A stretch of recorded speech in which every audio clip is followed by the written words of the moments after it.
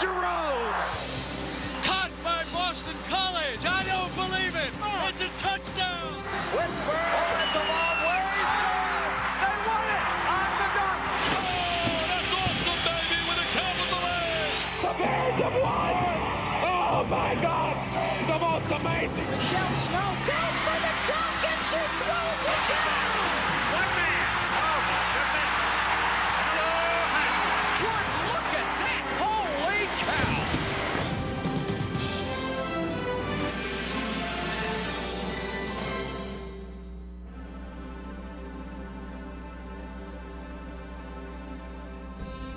Hello, I'm Chris Fowler for College Sports Century. As a freshman, he was the leading scorer on a Stanford team that climbed to the top of the polls. As a sophomore, he seized the school record for most three-point baskets in a career. As a junior, Casey Jacobsen dreams of a national championship. And then, asked what he saw 10 years down the road, he smiled and replied, making $1 billion in the NBA. He was kidding. Sort of.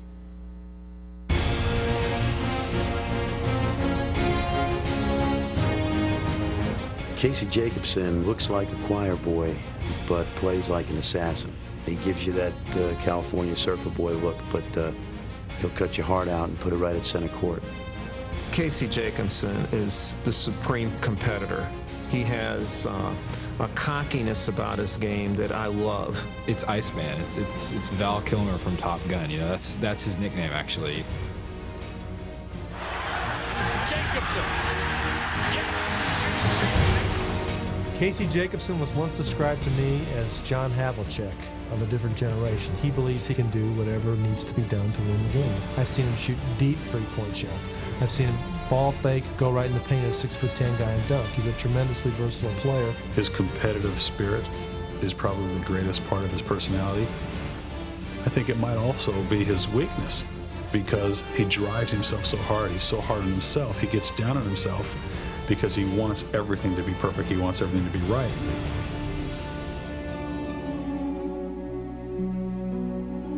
Although that quest for perfection earned him All-American honors as a sophomore at Stanford, Casey Jacobsen felt the pain of failure as a freshman.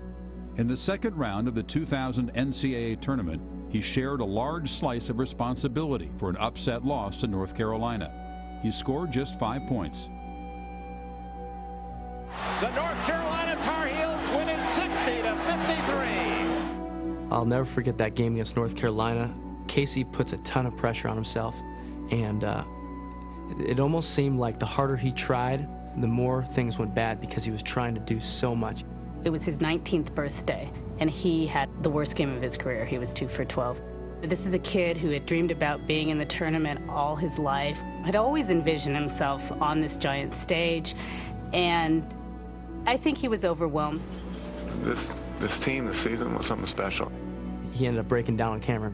There's so much about him that people don't know. He tries so hard, you know, it was really a shame for him. He was just devastated.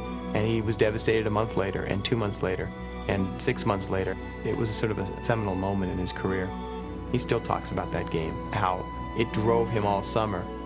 There's a side of him that says if he doesn't play well, or in his mind play well, there's going to be a certain dissatisfaction with the performance. It's also what makes him good. But you don't want him to also be so hard on himself that there's not satisfaction. The pressure to perform began in childhood. On March 19, 1981, in Glendora, California, Casey was the third of 4 boys born to Becky and Von Jacobsen. From an early age, Casey and his brothers were taught the game under the iron hand of their father, who was determined that basketball be the ticket to success. Von has kind of a great Santini reputation. He had an idea when he had children that they were going to play basketball as he did, and they were going to get Division I scholarships. When you're in 5th or 6th grade, he'll approach son, will sit down, and they'll sort of have a talk about this is what we can do, this is what basketball done for me.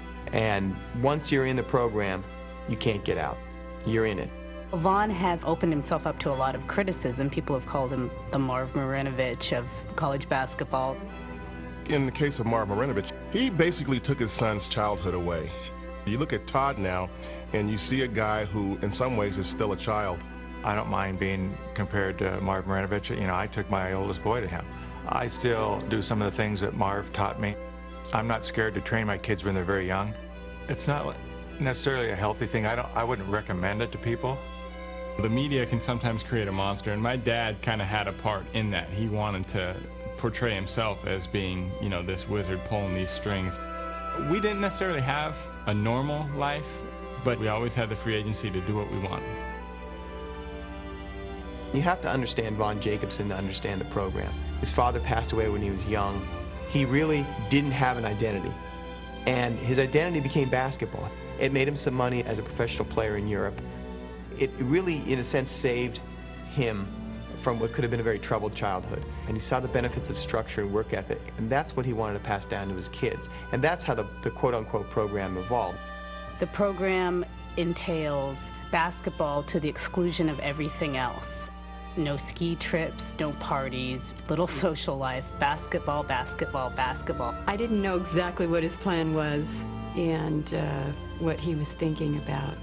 I found myself feeling at times that these kids are so young, this is kind of hard on them. It was something that I had to become familiar with and kind of buy into.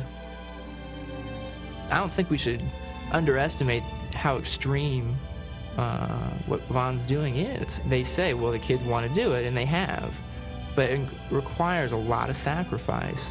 He pushed us to our breaking point, and I cried a lot, and I'm not ashamed to admit it. I cried a lot. As a young kid, it's real hard. It's real hard to understand why you're doing things, why you're practicing so hard, why you're sacrificing going out with your buddies when you don't want to play basketball. He never had a girlfriend throughout high school because he thought maybe that would be a distraction. At Glendora High School, Jacobsen's 3,284 points made him the #2 all-time scorer in California. But the better his son got, the harder Von pushed. All of them talk about the car rides home. You go play for a traveling team or you go play for your high school team, and Von will come watch you play, and then you'll drive home. They dreaded getting in that car. I spent many car rides home with my dad, just bawling my eyes out. Really frustrated at my dad that he would be that hard on me. That's very tough, very tough. If you have a very bad game, then you're gonna hear it the whole ride home. He would yell at me for not scoring 40. This would be after games where I scored 35 and my team won by, 10 or 15 points. He never said, "Casey, great job tonight, you're the best player." And I didn't understand that. And, sometimes I still don't even understand it. One of the things that he was trying to do is teach us not to be satisfied with where we are. And I think Casey got the best of that. And he is very similar to my father. He has the same mentality of really never being satisfied. When Casey was in high school, we spent an awful lot of time trying to help him to not be so hard on himself. We would have a game Friday night, and Case would have maybe 30 that night, but he wasn't happy with the way he shot. He would be in the gym the next morning at 6:30 to get his shot back or to get it where he wanted it. What happened as he got older, maybe his senior year, he had less to relate to with his friends because his goals were so high. He saw his way, and he was the only one that could see that. He wanted so desperately to be so successful. In 1999, Jacobsen accepted a scholarship from Stanford, where for the first time he would experience life on his own.